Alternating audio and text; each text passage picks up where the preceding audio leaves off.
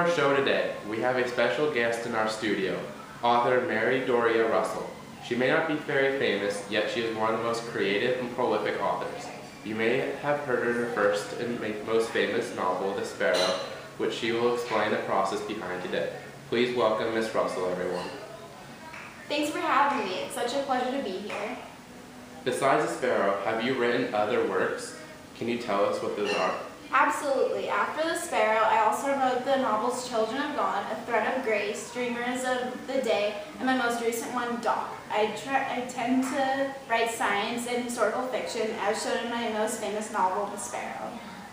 Let's discuss how The Sparrow came about.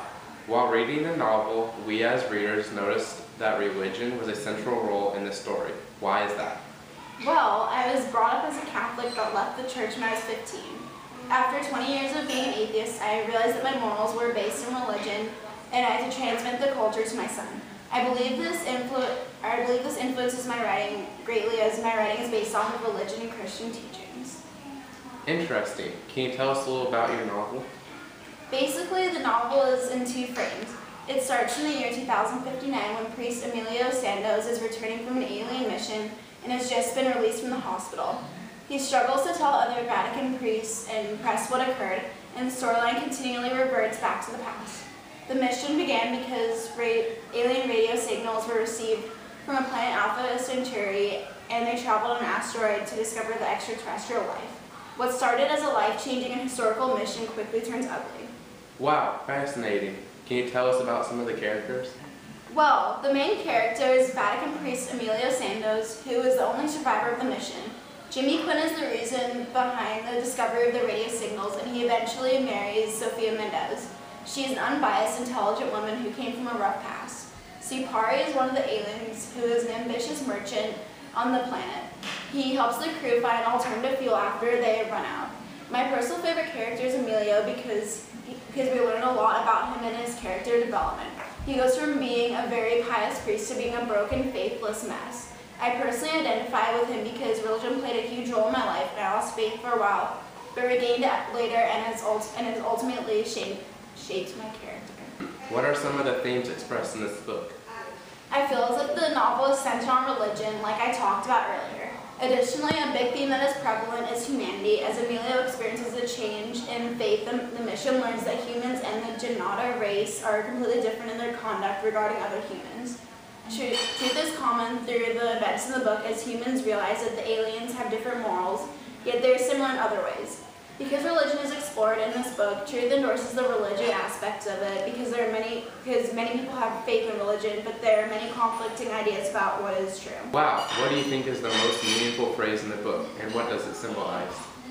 I personally like the quote, "The ability to speak a language perfectly does not necessarily confer any linguistic understanding of it, just as one may play billiards well without any formal understanding of Newtonian physics." I feel as if it symbolizes that one may be good at something, yet they do not fully comprehend the meaning of it. Interesting. Well, thank you for being on our show. We'll see you next time on the Dr. Phil. Thanks again for watching Dr. Phil. Here's a preview for the upcoming movie, The Sparrow.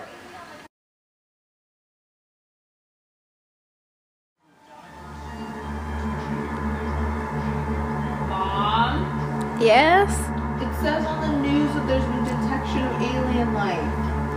I'm Emilio Sandoz, and we're on a mission to Rakat. We're on a mission to go find where the radio transmissions came from. Right now we're on an asteroid that we built and we're flying there. It'll take years to get there, but in the end the mission will be accomplished. We've landed. I think I see people moving out there. Hey, what's that over there?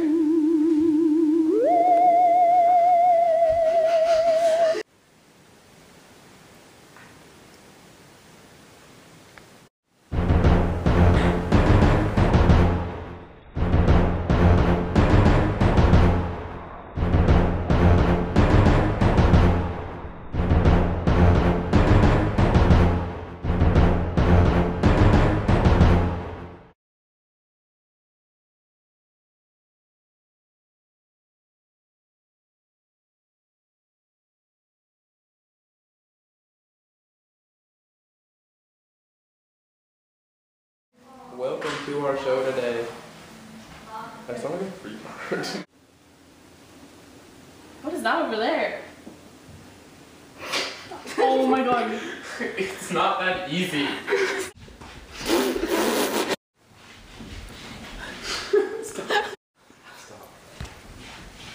Okay, my finger's covering it. I'm so sorry.